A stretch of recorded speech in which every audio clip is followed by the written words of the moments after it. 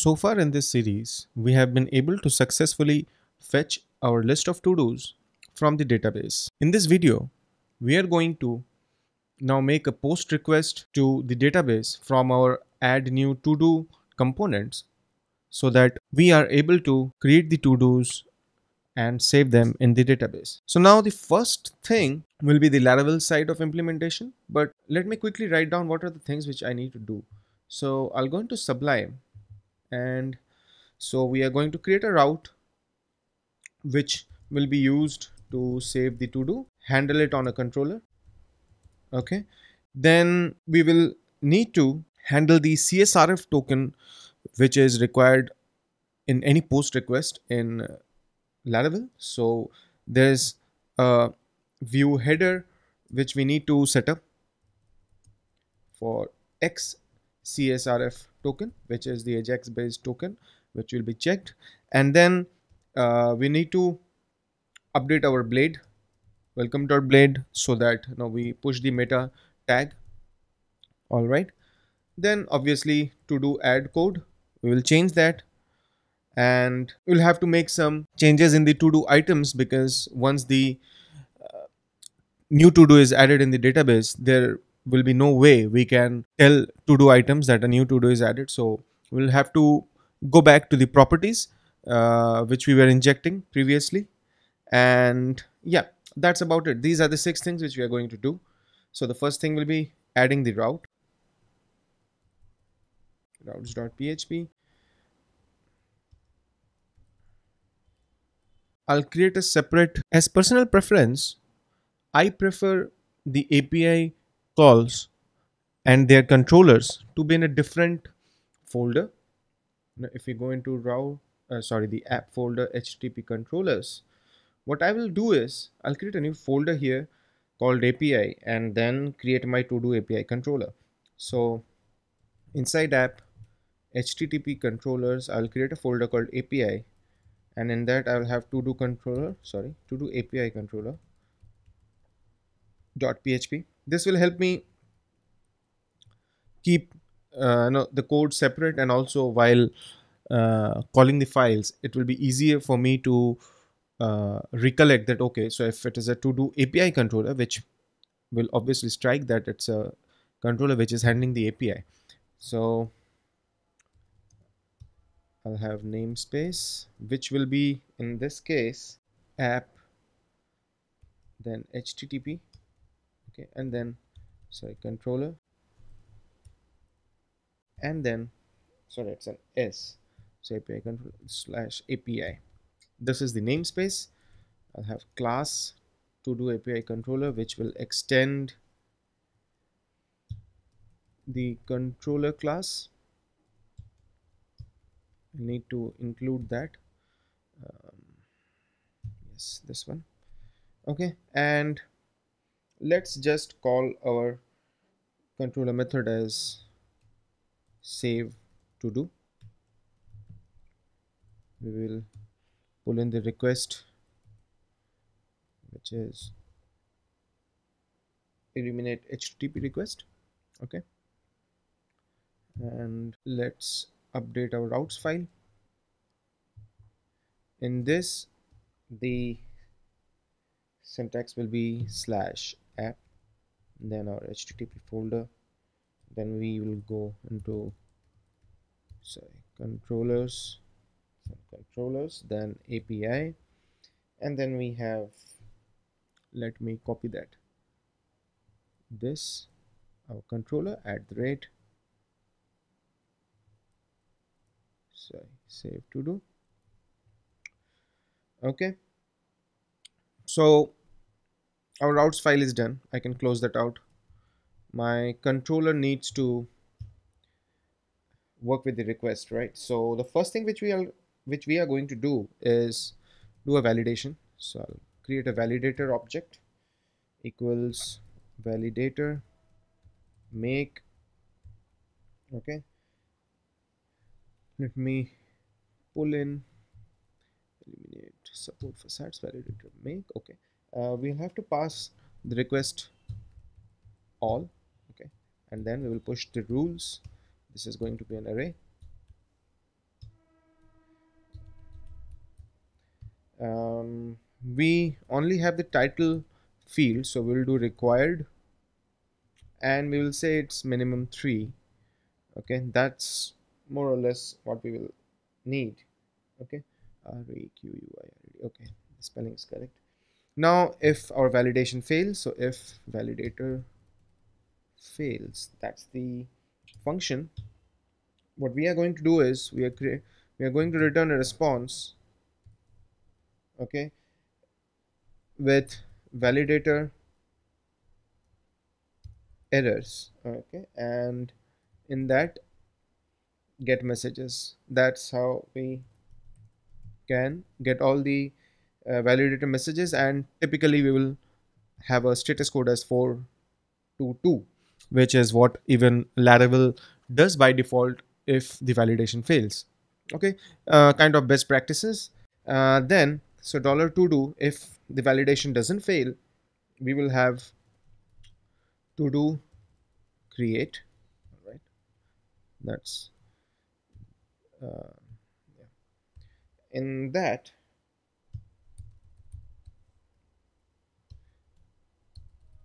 we'll have title, which we are getting from request input title, right?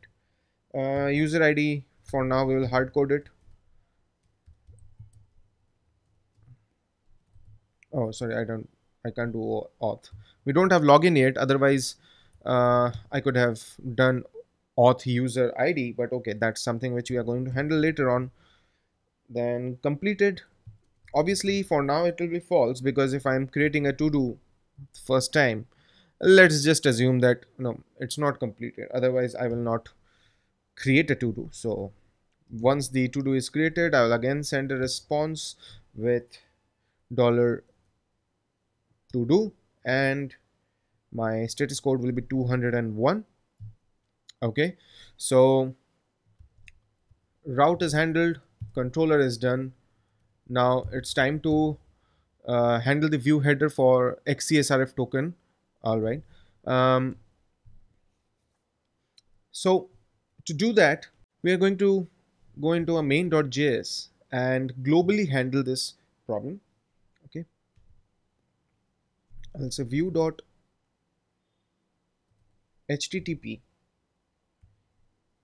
headers dot common. Okay, in that I'll have this array x csrf token. This will be equal to document dot query selector. Query selector, yes, that's correct. And then in this function, I'm going to say I'm looking for a meta tag, okay, with its name equal to what is going to be the name. We will name it csrf token. Okay, and we will take the attribute content. So get attribute beauty, yes, and in this we'll say content. Okay, so what we are actually doing is using vanilla JavaScript. We are querying the document object. We are looking for a meta tag with name as csrf token, and we will get the attribute content. Okay, once this is done, we'll obviously need to create the meta tag. So I'll go into my welcome blade.php. Okay, in here meta tag, the name will be csrf dash token, exactly what we have mentioned in the query selector. The content will be in double braces csrf underscore token. This is the function. Okay, with that done, if I now hit refresh and let's see, we're getting this token. So if I kind of run this in the console, I think I should be able to pull that out. Yes, so you can see I'm getting the token okay, which is printed here. So our main JS is kind of appending a CSRF token on uh, any HTTP request, which is what we wanted always. So with that done, we have this and this done. Now it's time to add the to do code. So we'll come here. This is what we are doing right now. Okay, so this new to do equals this to do, right? So which, what it does is it goes into this watch, but that we will have to handle later. First we'll have to kind of get the Ajax post request done, right? So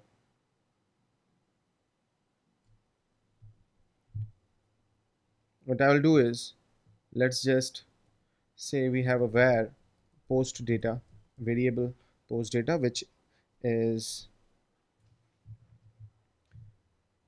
an object, and the title will be the this dot to do dot title. Okay, because yeah, this is what we are doing, right? So, and as you remember, in our validation also, we are only looking for a title key. So things are set up here.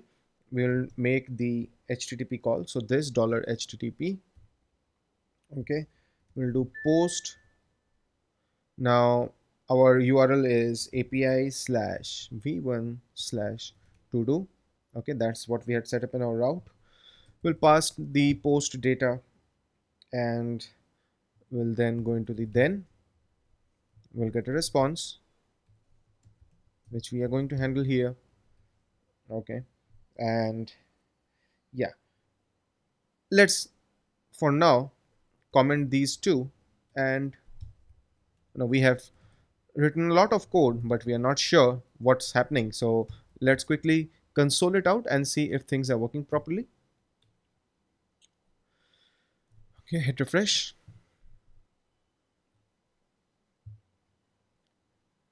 422, which means unprocessable entity. That's correct. Okay, we are in the correct place. Now clear this out and see what's happening here. New to do. Okay, we are getting the object with the new to do, right? So yeah, things are working properly. We are not getting any CSRF error as well, which means the header injection for XCSRF token is also working. Now you see we have a status 201.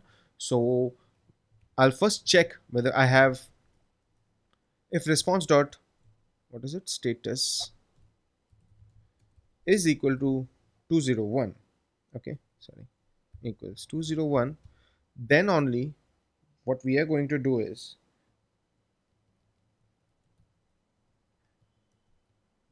obviously this won't be this dot to do, we'll say response dot data. Okay, that's where we are getting the new to do, and this dot to do will be again equal to this, which means it should be blank again. Okay, we don't need this anymore. But what if we don't get a response here, or what if there is some error, right? We have to catch that. So we'll do catch. Okay, we'll again get the response. We'll handle it right now with just a console.log. We'll say error and then just response. Okay, clear that, hit refresh. Now we have the to do. Obviously we are not doing a auto update, our code is not complete as of now, but if you see, our console error is now handling the exception as well. And if we do a proper post, adding one more, enter enter, so it doesn't know the push, because if we go into main.js, we have a watch on new to do, so it kind of does a push, which will not work right now. But if I hit refresh, we are adding the new to do, right? So yeah, this is done. add code, and now we'll handle the items. So we have to update the items, right? So let's quickly go into to do items. We are getting it here inside the component, but the problem is, if this component is independent of the data, then how will my to do add component send this data? So what I'm going to do is go back to the properties. Okay, that's something I didn't anticipate will happen, so we'll again do props. Okay, in this I'm going to send the to dos. Okay, I'm still in here, I'm still using to dos, so it really doesn't make a difference. So I'm just changing the source. Okay, we have the to dos here, but obviously now I'll need to go into my main.js and in some way fetch the to dos, right? So here I'll add the, why don't I just copy paste, what is it, the data I won't require anymore. I'll do the props to dos, that's how it is, right? And I'll just cut the created code and paste it here. Okay, so this is done, this is done. Only thing I need to do is this dot to dos, right? This is correct. So in main.js on created, I'm going to do a get request to slash to dos, and then I'm going to, okay, I don't have to do, so to dos is going to be an array. Okay, that's the last piece. Yeah, hit refresh. I'm not getting it. Oh, correct. So I'm passing as property, right? So I'll need to send this again. To dos dot sync equals to dos. That should do. Yeah. So now if I do checking, yes.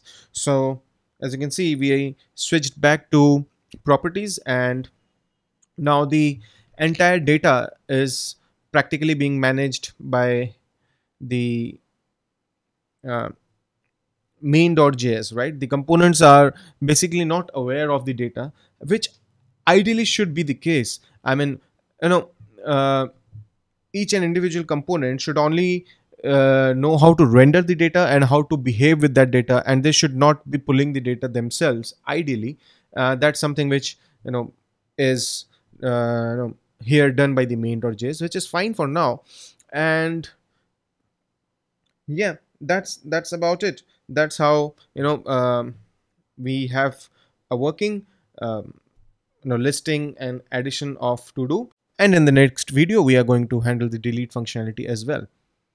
Thanks for watching, guys. If you like the series and if you like the videos, do click on the thumbs up icon, and don't forget to subscribe to my channel.